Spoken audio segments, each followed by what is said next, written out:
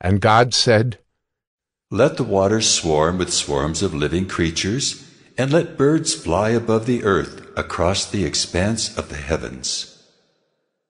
So God created the great sea creatures, and every living creature that moves, with which the waters swarm according to their kinds, and every winged bird according to its kind. And God saw that it was good.